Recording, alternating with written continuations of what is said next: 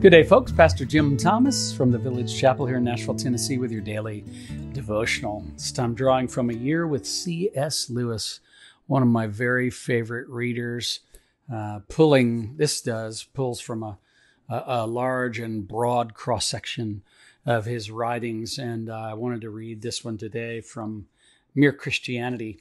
And the title of it is Faith or Works. And we sometimes when we read a book like the book of James in the New Testament, that talks a lot about, there are, I think, 104 verses and over 50 imperatives or commands. And sometimes people think that, James and the Apostle Paul somehow or other disagree with one another, that James is all about works and Paul is all about faith, but actually they're both about the same thing. It's interesting because when you read Paul, what you're reading there is this amazing account of the grace of God at work in our lives, and sort of the justification by faith principle, and all of that is just so rich and meaningful. And he's really describing what happens as we are saved and how God is at work in us and that all of that. And then James comes along and gives us kind of the results of all of that. So they don't disagree with each other, I don't think at all. But Lewis is going to talk about that just a little bit, that balance of tension and all that sort of thing. Faith or Works by C.S. Lewis from Mere Christianity. Christians have often disputed as to whether what leads the Christian home is good actions or faith in Christ. I have no right really to speak on such a difficult question, but it does seem to me like asking which blade in a pair of scissors is most necessary. And that's one of the things I love about C.S. Lewis, the king of analogy, just able to pull up something we're all well used to. It's which blade of the scissors, or it's kind of like talking about clapping and saying that one hand is more important than the other, that sort of thing. A serious moral effort is the only thing that will bring you to the point where you throw up the sponge. Faith in Christ is the only thing to save you from despair at that point. And out of that faith in him, good actions must inevitably come.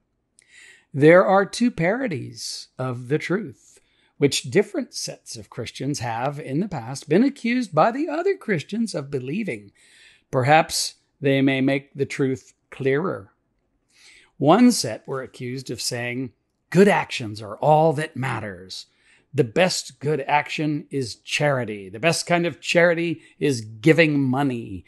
The best thing to give money to is the church. So hand us over 10,000 pounds and we will see you through.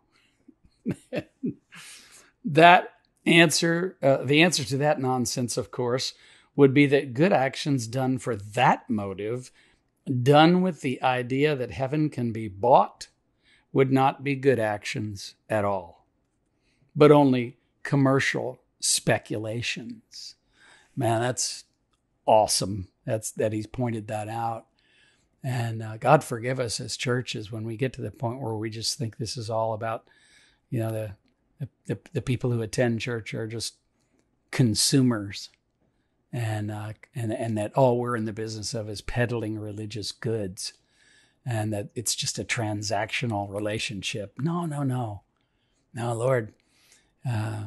We seek not to attract consumers, but to develop communers, people who want to commune with God and walk with God and be in a relationship with God.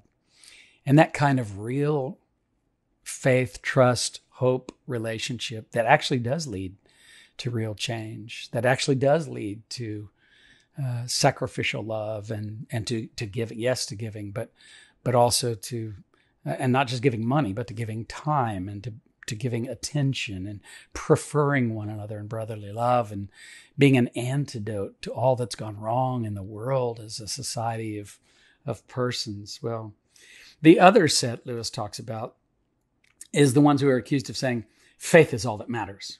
Consequently, if you have faith, it doesn't matter what you do. Sin away, my lad, and have a good time, and Christ will see that it makes no difference in the end. Wow. Yeah.